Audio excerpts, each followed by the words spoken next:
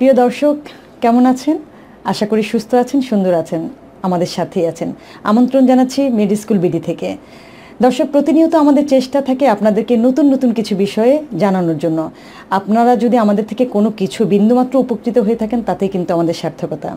আজকে আপনাদেরকে এমন একটি বিষয় নিয়ে বলবো যে বিষয় নিয়ে সবার আগ্রহ অনেক অনেক বেশি। সেই বিষয়টি হচ্ছে ক্র্যাশ ডায়েট। আমরা কিন্তু খুব পছন্দ করি ক্র্যাশ ডায়েটটাকে করি, এবং সারা বিশ্বে বিশেষ করে বাংলাদেশে খুব পরিচিত হলো এই ক্র্যাশ ডায়েট। খুব দ্রুত ওজন কমিয়ে ফেলবো। আসলে কি এটি সঠিক উপায় ওজন কমানোর জন্য? প্রথমে এটিকেই বুঝতে হবে।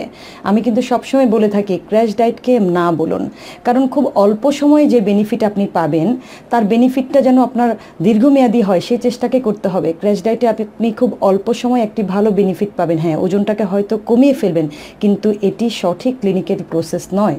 ওজনটাকে কমান ক্লিনিক্যাল ওয়েতে, যেন আপনার স্বাস্থ্য সবসময় সুন্দর এবং সুস্থ থাকেন। আপনি যখনই ক্র্যাশ ডায়েট করেন তখন আপনার খাবার থেকে বিভিন্ন ধরনের মেনু কিন্তু বাদ হয়ে যায়। খুব অল্প পরিমাণের খাবার নেওয়া হয় এবং নির্দিষ্ট একটা ক্যালোরি গ্রহণ করে অল্প সময়ের মধ্যে আপনি কিন্তু ওজনটাকে কমিয়ে ফেলছেন। মনে রাখবেন, ঠিক দ্রুত সময় কিন্তু আপনার ওজনটা আবার বেড়ে যাবে এবং অনেক সময় সেটা ডাবলও হয়ে যায়। যখনই আমরা ক্র্যাশ ডায়েট করি তখন নির্দিষ্ট কিছু খাবারের মধ্যে নিজেকে সীমাবদ্ধ রাখতে হয়, নির্দিষ্ট একটা ক্যালোরির মধ্যে সীমাবদ্ধ রাখতে হয়, এবং সেই ক্যালোরিটা অনলি 700 ক্যালোরি। সো প্রতিটা মানুষের ক্যালোরি ডিপেন্ড করে তার হাইট ওয়েট অনুযায়ী, ইভেন সে কী ধরনের ফিজিক্যাল অ্যাক্টিভিটিস দিচ্ছে তার উপর ডিপেন্ড করে কিন্তু ক্যালোরি চার্টটা তৈরি করে দেওয়া হয়। এবং মনে রাখতে হবে, যখনই আপনি ওজন কমাবেন সেই ওজনের সাথে সাথে আপনার বডিতে যেই ধরনের ভাইটামিন, মিনারেলস বা প্রোটিন, কার্বোহাইড্রেট এই জাতীয় নিউট্রিয়েন্টের কোনো ল্যাকিংস আছে কি না সেটাকে চিন্তা করে আপনার জন্য কিন্তু একটি মিল প্ল্যান তৈরি করা হয়। তখন আপনার বডিতে তেমন কোনো নেগেটিভ ইফেক্ট পড়বে না। কিন্তু যখনই আপনি ক্র্যাশ ডায়েটে যাবেন তখন অনেক ধরনের নেগেটিভ ইফেক্ট। অনেকে বলে যে আমি ওজন কমাতে গিয়ে আমার চুল পড়ে গেছে, স্কিনের রিঙ্কেল পড়ে গেছে, নখ ভেঙে গেছে, এবং অ্যানিমিয়ার মতো অনেক ডিজিজ হয়, অস্টিওপরোসিস পর্যন্ত হয়। অনেক সময় আছে কিছু হরমোন ইমব্যালেন্স হয়, বিশেষ করে হাইপার থাইরয়েডিজম হওয়ার পসিবিলিটি থাকে ক্র্যাশ ডায়েট করতে গেলে, মেটাবলিক ডিসঅর্ডার তৈরি হয়। সো এই ব্যাপারগুলোকে যদি ভালো করে বুঝে থাকেন তাহলে আশা করি কেউই ক্র্যাশ ডায়েটের দিকে যাবেন না। মনে রাখতে হবে, আমাদের প্রকৃতিতে অনেক অনেক অনেক ধরনের খাবার, এবং সেগুলো আমাদের মানব দেহের কথা চিন্তা করেই সৃষ্টিকর্তা তৈরি করেছেন। আমরা যত ধরনের ফ্রুটস আছে সব ধরনের ফ্রুটস কনজিউম করতে হবে। কেন? প্রতিটা ফ্রুটস তার কালারের জন্য স্পেশাল, এক একটা কালার এক একটা স্পেশালিটি ক্যারি করে। সেম যত রকমের ভেজিটেবল আছে, কালারফুল ভেজিটেবল আছে, আমরা বলে থাকি খাবারের মধ্যে বিভিন্ন ধরনের কালারফুল ভেজিটেবলগুলোকে যোগ করার জন্য, কারণ আপনার ইমিউনিটি লেভেল, রোগ প্রতিরোধ ক্ষমতাটা বাড়ানোর জন্য ফ্রুটস অ্যান্ড ভেজিটেবলের কোনো বিকল্প নেই। যখনই আপনি ক্র্যাশ ডায়েটে যাচ্ছেন তখন আপনি নির্দিষ্ট কিছু ফ্রুটসের মধ্যে সীমাবদ্ধ থাকছেন। আমি যতটুকু জানি অ্যাপেলের বাইরে কেউই কোনো ফ্রুটস খাচ্ছেন না। অনেকে ভাবছেন কলা খেলে তো আমি অনেক ওজন বেড়ে যাব। আপনাকে মাথায় রাখতে হবে, আপনি প্রতিটি খাবারই খেতে পারবেন, উপভোগ করতে পারবেন পরিমিত উপায়ে।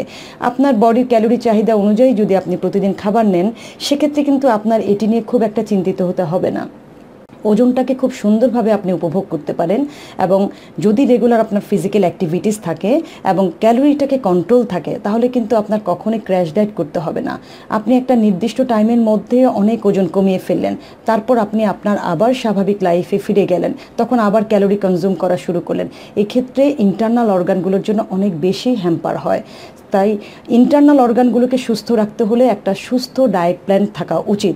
সেই ডায়েট প্ল্যানের মধ্যে অবশ্যই আপনার খাবারগুলোকে সাজাতে হবে কার্বোহাইড্রেট, প্রোটিন, ফ্যাট, ভিটামিন এবং মিনারেলস, এবং যার যে খাবারগুলোতে ল্যাকিংস আছে সে যদি সেই খাবারগুলোকে ওরালি কনজিউম করতে না পারেন তাহলে অবশ্যই সাপ্লিমেন্টারিও নিতে পারেন আপনি, অর্থাৎ সাপ্লিমেন্ট নিয়েও আপনি সুস্থ থাকতে পারেন।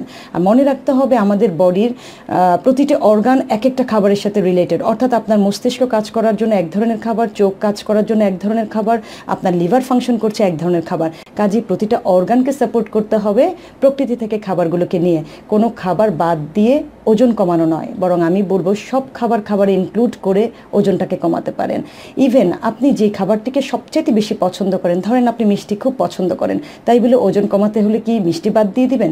আপনি যদি উইকলি একদিন এক সার্ভিং মিষ্টি খান আপনার সেই ক্র্যাভিংটাও চলে যাবে, আপনার এনজয় করা হলো, আপনার ওজনটাও কিন্তু কমে গেল। কাজে একটি সঠিক উপায় মেনটেন করে ওজন কমানো উচিত। ওজন কমানোর জন্য একজন বিশেষজ্ঞ পুষ্টিবিদের কাছেই বোধহয় একটি সঠিক প্ল্যান নিয়ে আপনি ওজন কমালে সবচেয়ে ভালো থাকবেন। সেক্ষেত্রে আপনার শরীরের কোনো অংশেরই কোনো ক্ষতি হবে না। আশা করি দর্শক বুঝতে পারছেন যে ক্র্যাশ ডায়েটের সাইড এফেক্টগুলো কী হতে পারে। সুস্থ থাকবেন, সুন্দর থাকবেন, মেডিস্কেলের সাথেই থাকবেন।